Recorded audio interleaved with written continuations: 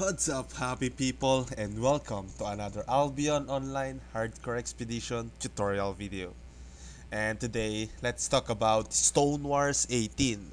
So yeah, guys, I failed again to give you the Fungicide 18 because I still don't have a map of it. Alright? So yeah, let's proceed to this tutorial video. Let's go. So yeah, guys, for this next first part, uh, you just need to wait for this patrol small mob to be here to the other one. So whenever you use your royal shoes, you can easily drag the other one also. And also that's the perfect timing where this other patrol will be on the safe area where you can easily pull it. Okay? That's why when you start the Stone Wars, it's much better to start quickly so that you will have the timings. Okay? And then for this next part, you just wait for the Berserker to be near to this first long range mob, so you won't pull the other one. You just approach this small mob first, and don't approach the Berserker immediately because you might pull the other mob standing on the other side, and it might be a little messy. But, you know, it's only 18 and it's only small mobs. I mean, so yeah.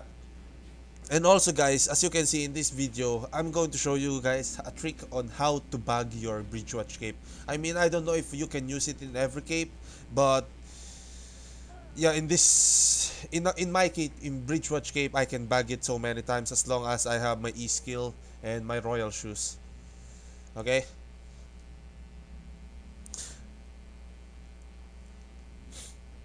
And then you activate your 4 hits and then root it after the 4 hits. So bagging your beach watch cape will help you a lot in many instances. So that's why you also need to learn about that one, and it's a very good trick, man. You know, it's a very good trick. And for this pull, guys, you just wait for these two patrol.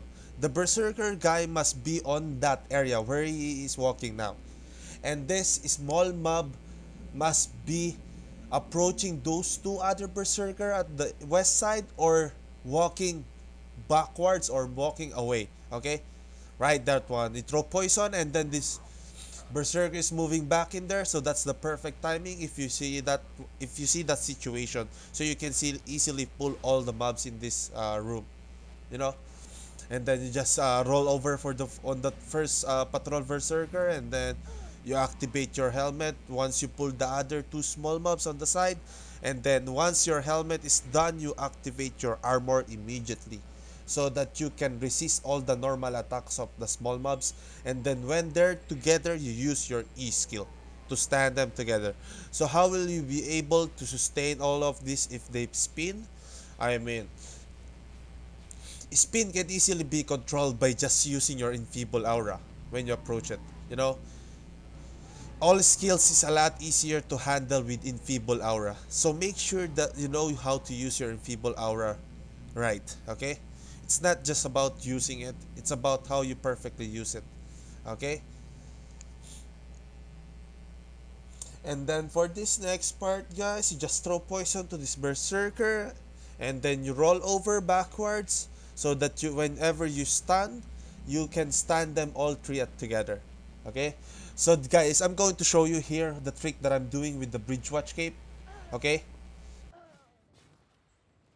Okay guys, wait. You check for you check my character status, okay? A normal attack. I will normal attack and then activate my shoes. Activate shoes, you see the bridge watch cape status, it's not activated yet, but I already have a bridge watch. And then I activate it. See? So that's how you bag the bridge watch cape here in maybe you can do it on other instances too, but yeah, I use a lot of those bag bridge watch cape, especially in 18 and 17. So you just activate normal attack, one normal attack, and then right after you normal attack, you activate iframe, your E skill or your shoes or your royal shoes, your F. Okay, because the E skill of mace is also an iframe, so that's why I said E. But the best way for you to be able to use it and abuse it is by use through your royal shoes, because your royal shoes cooldown is really less. And maybe you can activate 4 to 5 bridge watch cape before activating it. You know, but depending on the pull, because there are really pulls that you don't need to bag it because you really need to root them immediately. You know, but it's only for the big pulls, because small pulls you can always, but you know, it's a little bit boring if you always use it. You just use it if you need it, if you really need it. You know. Okay. So yeah, activate normal attack, and then right after you activate your iframe, is your shoes or your e skill if you're a tank, or maybe try it on other weapon. Might also work. You know. And then for this next pull, guys, I'll just wait for that patrol to be on that area also with the other axe thrower and berserker, and then I roll over their first normal attack, and then I use my helm after I pull the two small mobs in the middle of the bridge, and then I walk towards, and then I E skill to stand them together, and then activate my aggro and the root. Okay, so for you to be able to sustain this 2 axe thrower in level 18, you need to perfectly time your enfeeble aura for this part. Okay, enfeeble aura is your key success for this pull.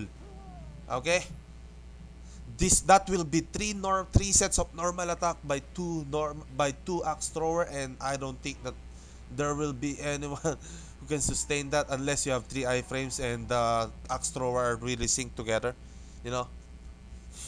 But yeah, that's how you do it. You need to perfectly time your enfeeble aura on that area where you can use those that aura for two normal attacks of those two axe thrower.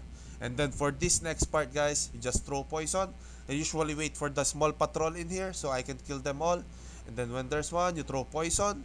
And then you normal dodge royal shoes and then helm to dodge all those normal attacks, and then Q stun. Okay, and then activate your 4 hits. 3, 4, root, Q again. Oops, stun, it's fine. You activate your breach watch cape. That's one of that's one maybe one of the best timing of my breach watch cape in my HCE. If my breach watch cape is not there, I'm probably dead. So yeah, so that's it. That's how you do it. And then before the route is over, you just move immediately back to the pool and then stand them all, and then activating also your 4 hits, but 3 hits first, and then activate your armor so that whenever the berserker spin, you can still resist all the normal attacks from it. And then yeah, and then 4 root Q or 4 Q root. That's it. And then just walk away and then repeat the same rotation again. Okay?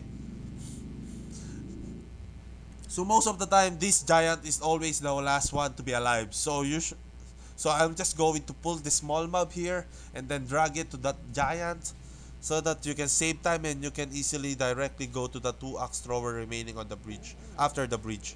You know,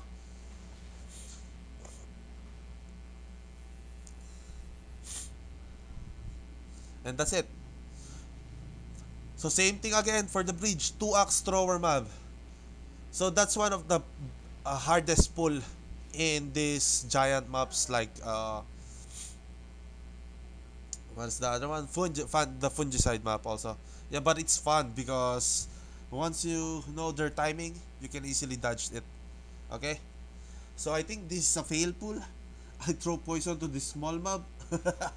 So yeah, I'll just body pull it. I mean, you can just throw directly to poison to the axe thrower and then just walk backward, so they will be intact together. They will be a little bit intact, and you will have the space on the back to move. Okay, that's why I still pull them a little forward. All right. That's my point of my pulls. I always want them to intact together, and then I always make sure that I will have a space to move freely without them ranging up my character. You also need to establish those kind of things if you're a tank, guys. Remember that it's not about just tanking and scaling and establishing your aggro. You need to keep yourself also as safe as possible. Okay, so yeah, so for the 2x thrower, that's the best tip that I can give. Use your enfeeble aura efficiently. Okay, The same thing with this mini boss. But other party doesn't want to do this mini boss because this mini boss is really a headache. But you know, I like doing this kind of things, man. I like killing this mini boss.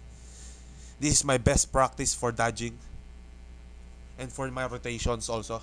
Okay, so just throw poison and then let them intact together, and just make sure to dodge the normal attacks as many as you can. Okay, sometimes you will not be able to do it all, but sometimes you will get hit once or twice, but it's fine as long as you stand them together. You will be alive. Okay, and then just maximize your resistance and iframes, guys.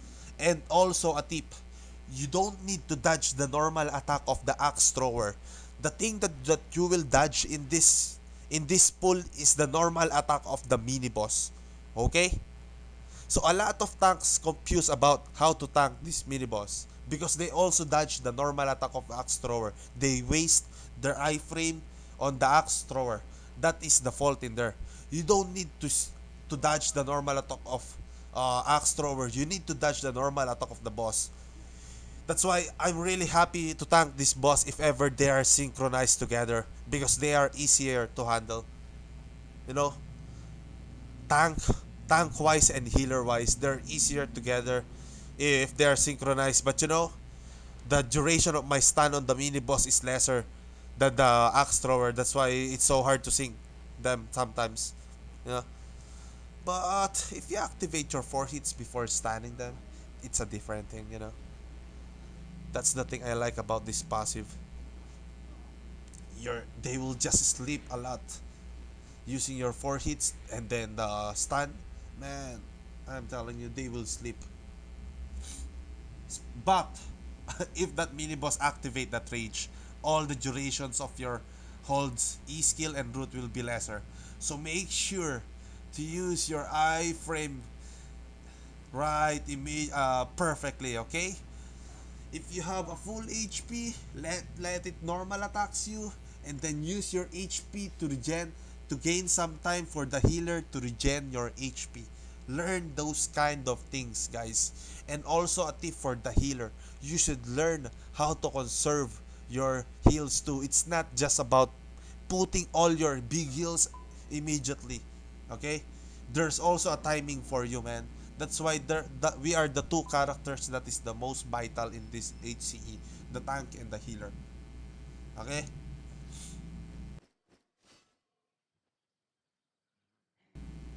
So yeah, and then for this next part, I'll just wait for the patrol because whenever I don't wait for the patrol, man, this pull is a lot so messy for me if I don't wait for that patrol. So that's why I always wait for that patrol. I don't like messy pulls, you know.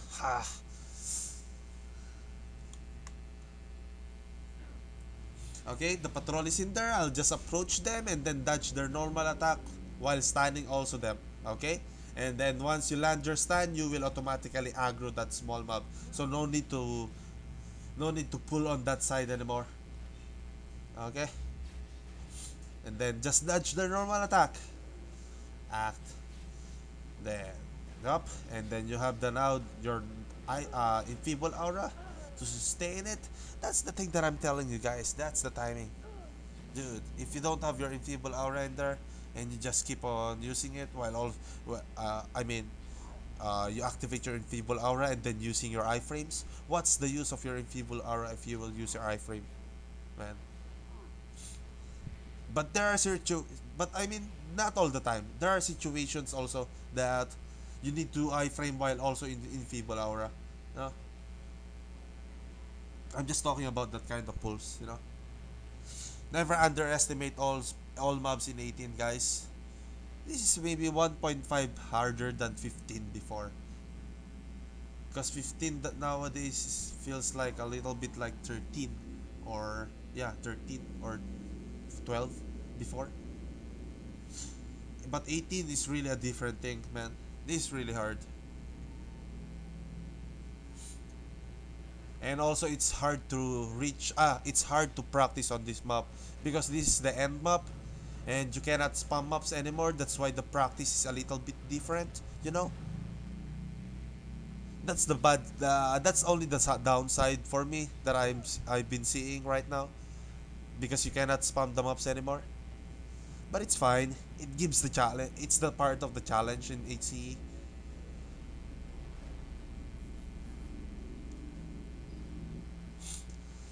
So yeah, guys, that's it. So that's how I complete my counts in Stone Wars. Okay. I also include killing the mini boss. Okay. So that's how this is how I really ran my Stone Wars. I never change it. So how do I skip in this part? You just stand in here in this bridge and then you activate your W and then walk and then use your dodge. Then shoes. A lot of you thinks that this skip is really far, but it's no, man. It's just exact. You will land on the perfect place where you cannot aggro anything. See? Okay? So don't doubt it. Just keep on walking. Okay? So for this pull, guys, I don't pull the small mobs together with the mage, so that whenever I pull the mage, so I first pull the small mobs. I let that mage walk towards the boss, and then I group and pull these four small mobs, and then when they're together, I'll just root it, and then I'll pull the mage separately so that the reflect guy can kill it instantly, so that all the skills will land at the same time. Just like in Fungicide, stacking. I mean, there's no other way for you to be able to deal. No better way for you to be dealing with this mage. That's the best way. You stack and then let all the lightning hit one ground so that the reflect guy can easily kill him. But I think this time, I think the guy doesn't have any helm. That's why it didn't die. But it's fine. It's almost dead. Okay. So for the boss, guys, maximize your rotations. Okay. I'm using BMS Black Monk stuff, stave, and then the skill that I'm using in there is what do you call that one? The rollover, I think the one that rollover. Yeah, for my Q skill, I think that's the Q2, so that I can interrupt the skill of this boss, the lightnings. Okay, with the force pull swing. Cartwheel. I think that's the name of that skill, cartwheel. So yeah, and then the W for forceful, and then the E skill. Okay, and also don't forget to throw poison. You need that one to build aggro. So that you can easily build your aggro. Okay. So yeah, that's it. Maximize and then taunt for the armor. Whenever this boss jumps, just use your taunt. Okay? So that's the only thing that is confusing in this boss, okay? Sometimes I get confused too. I thought the boss will jump. I thought the boss will skill lightning and then he will just suddenly jump. So I'll automatically use my interrupt skill and then the boss will lightning. You know? So that's the thing that you need to avoid also, and that's the thing that you need to check in here, okay? Always have taunt whenever this boss jumps, you can easily take the aggro again. But I mean, if your members in the party all have tenacity, then it's no problem. Someone can just click its tenacity whenever this boss jumps towards him. Okay? So yeah. So the key part for you to be able to really tank this boss is through maximizing your resistance and iframe. And if you have someone in their DPS who also have a bridge watch cape, it will help a lot. Okay? Same goes with the breaching boss. If there's someone in your party who have bridge watch cape, dude, it will really help you a lot. It can save you 3 seconds, 4 seconds for you to have your cooldown for your next rotation, you know. And also, guys, if ever you get stuck with the lightning, just immediately move away, man. The range of your healer and your DPS is not that long. You know, they might step on the side of the lightning and it might kill them. You know, so just move immediately. The area of this boss is really big, so just maximize it. Okay. So also when this boss spins, You just have one guy. That's the best way to deal this boss. No, especially when you're short in time, have one guy with the spear. Okay? So that when this boss starts spinning like that, the spear guy can easily reflect it and kill it, okay? And as a tank, don't do this, what I just did. Don't put all your resistance in there. Man, your guy will reflect it. I know it's my fault, but I know he can stop it, but maybe he activates something that he needs to keep on doing, still doing it, so it's still really my fault, you know. So as a tank, control yourself, man. Don't do what I just did, okay? So yeah, that's it. That's it. That's all. And then just avoid it. Your E skill can also stop this boss from moving whenever he spins, okay? So if ever your guy you're in your party doesn't have any spear guy, you can use your E skill to control this boss while he is spinning, okay? So guys, yeah, that's how you can control this boss easily, okay? So I hope you guys learned something from this one. So I'm still going to show you the chest loot, of course. This is your request, guys. I will not fail you, okay?